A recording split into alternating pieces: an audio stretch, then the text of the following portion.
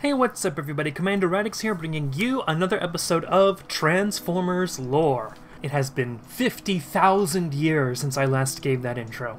And today's Transformers Lore episode is going to be a little bit of a mix between Transformers Lore and Transformers More Lore, my series where I answer your questions about the Transformers lore, the Transformers multiverse as it were, because the topic of this video was inspired by a question I got on a More Lore video, the most recent More Lore video actually. The question comes from Patroclus Iliad 233. Here's a question.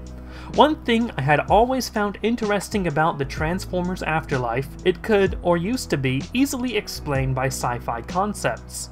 Primus was the Allspark. The Allspark was Primus. All sparks came from it and went from it, but the amalgamated consciousness of it that preceded the Cybertronian race basically identified itself as Primus. In effect, pre-Shroud Primus was a higher dimensional energy field, a dimension of its own, permeating various other universes, resulting in the Transformers. Now how do they explain the Allspark dimension? Are they all still linked, or is it one glob of Allspark essence per universe? And I want to answer that question, but also deal with some sort of preconceptions there that, I guess a few corrections if you use that word. So that the Transformers afterlife could be used to explain by sci-fi concepts, I'm not entirely sure what you mean by sci-fi here. If you mean scientific, then absolutely not. There is not a scientific shred of anything revolving the Transformers afterlife.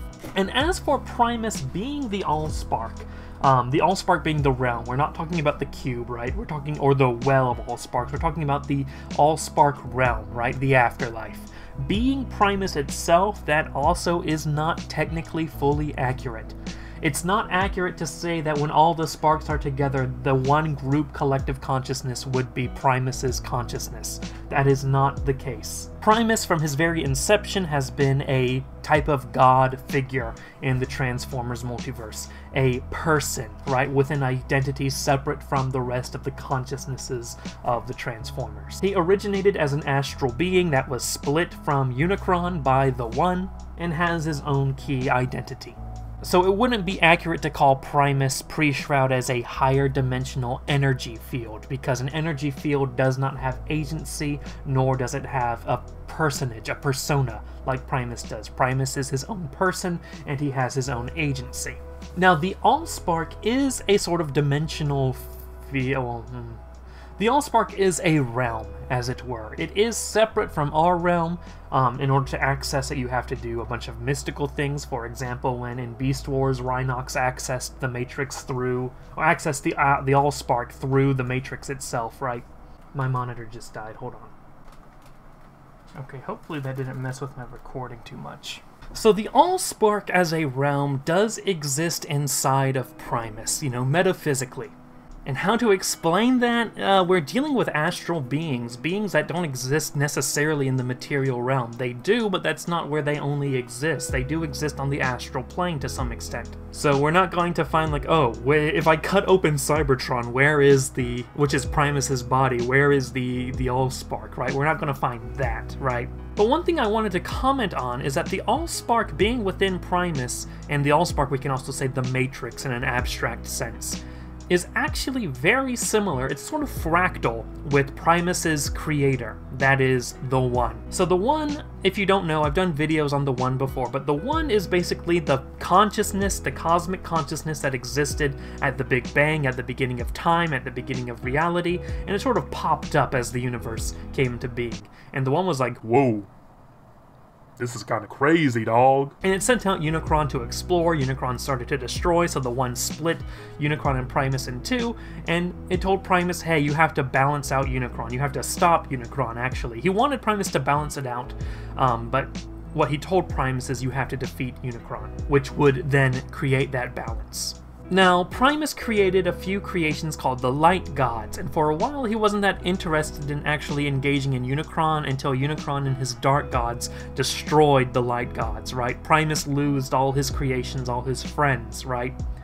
But the One informed Primus that their souls, right, as it were not extinguished, that they still existed inside something called the Omniversal Matrix. And the Omniversal Matrix exists inside the One. It is where the deceased souls that were created by the One go back to, right? And implied to be the source where every soul seems to go back. Even though the One isn't really directly associated with creation of life itself in the universe or the multiverse, there does seem to be a connection between souls of other living creatures and the One.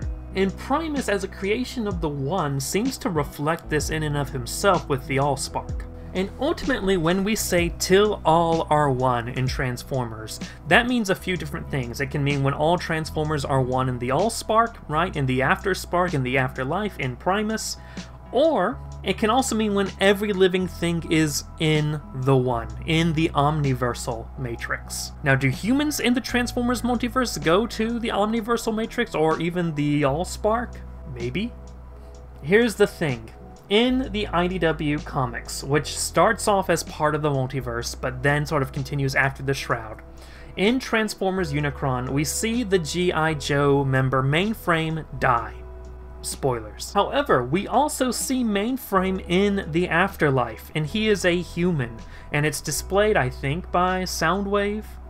But it's showing to Shockwave all the people who have died, and it includes Mainframe in it. It includes a human, which could suggest that the Allspark is there and it's also somehow connected to the Omniversal Matrix where Primus wishes to go one day, to be reunited with his friends, the Light Gods. It's very mysterious. No Transformers fiction really goes into absolute detail about how the Allspark works. We have a lot of story set there. We see that there's a lot of different ways that it portrays itself, whether it be in this sort of abstract computer consciousness like in Beast Wars, a paradise realm, sort of, that's also metaphysical in the IDW comics. We see that there are realms inside the Allspark. For example, the realm of the Primes exists within the Allspark.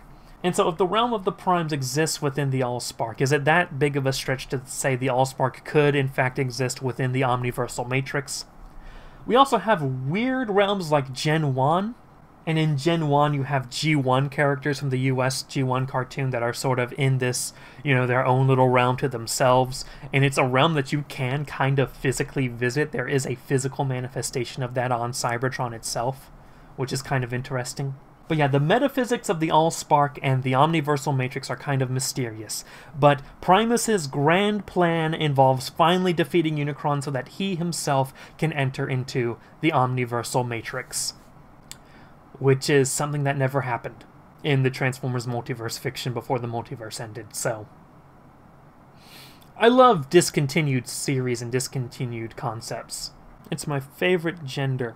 Anyway, that wraps up this video on the Omniversal Matrix, a very mysterious concept in Transformers lore that can lead to some thinking, right? How exactly does the metaphysics of the Transformers world work, right? And it's kind of mysterious in a way. Some is explained, but some is not explained, right?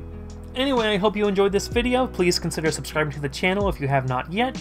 Follow me on social media, especially my Twitter and Discord server, and subscribe to the channel for more Transformers and history videos, right? We're really getting into history and mythology videos, right? If you like this kind of stuff, this abstract metaphysics and the gods and stuff, why not consider taking it out of the realm of fiction and look at what our ancestors actually believed, right? We have more mythology videos from actual mythology coming up on the channel. For example, if you're into Japanese mythology, we have a Japanese video on the Shinto creation myth that I will put the link in the description to. But anyway, thank you all so much for watching and have a great day, ladies and gentlemen.